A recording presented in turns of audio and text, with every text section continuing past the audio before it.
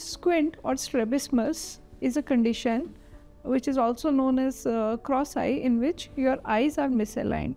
So normally our eyes work in a coordinated manner. Both the eyes will move equally and they will focus on one object. So suppose you are focusing on an object, your both eyes are going to focus on the same object, and the same signal, a matching signal, will go to the brain. The brain will perceive this signal, and it will accordingly start developing an image. Now suppose your eyes are misaligned. So if you are focusing on one object, your one eye will focus on that object while the other eye will focus on some other object. So a mismatched signal will go to the brain and the brain will get confused. Because of the suppression, the child will not develop a proper vision in his misaligned eye. This is called lazy eye or amblyopia.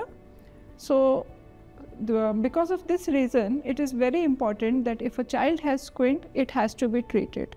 There are various mechanisms with which we can treat the squints. There are special glasses called prism glasses. If the squint is a very small angle squint, we can treat it with the glasses.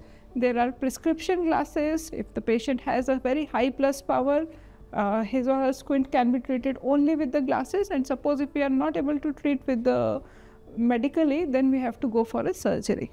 So our eye has basically two parts. There is a black round part called cornea, and there is a white part. So in this white part, we have different muscles which move the eye in different directions.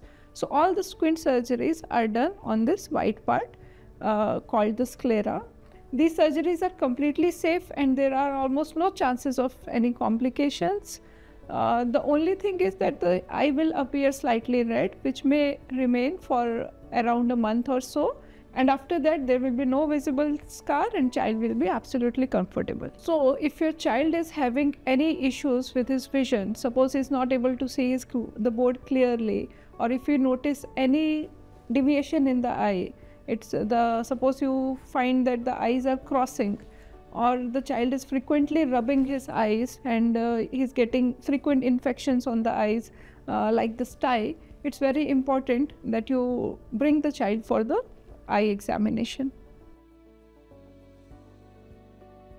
Follow Center for Sight and post your queries to get answers from the experts.